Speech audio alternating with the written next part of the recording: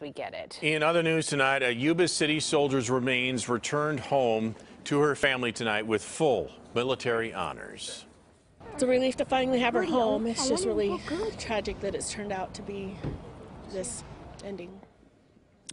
Private First Class Shadow McClaine was allegedly murdered by her ex-husband at Fort Campbell, Kentucky. It's an emotional reunion the family says they've waited now for 5 months for. And new tonight, CBS 13's Jennifer McGraw has been following this story. She joins us live at Sacramento International Airport with more. Jennifer?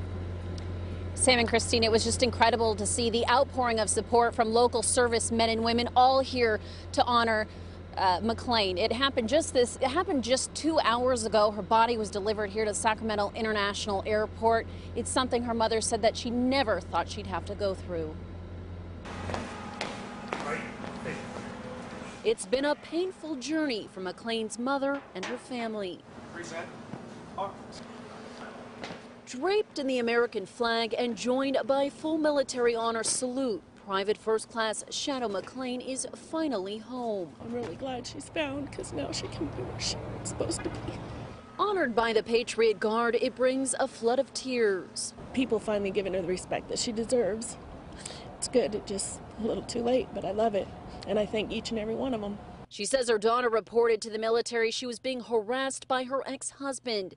Then in September, McClaine went missing. Her family searched for months, and just last week her remains were found. 2 fellow soldiers, Sergeant Jamal Williams McCrae, her ex-husband, and Specialist Charles Robinson were charged in November with murder, kidnapping, and conspiracy. We're going to fight for her until justice is served. We're not going to stop.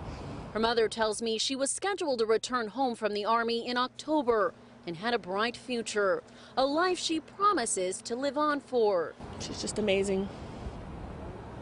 There's really no words to describe her. She's everything all in one, and I'm very proud of her, and I will always adore her. Private Shadow McClaine was escorted to her hometown in Yuba City and will be laid to rest next weekend. All right, Jennifer, a tough night there. No question about it for that family. Thanks so much. Live for us tonight at the International Airport.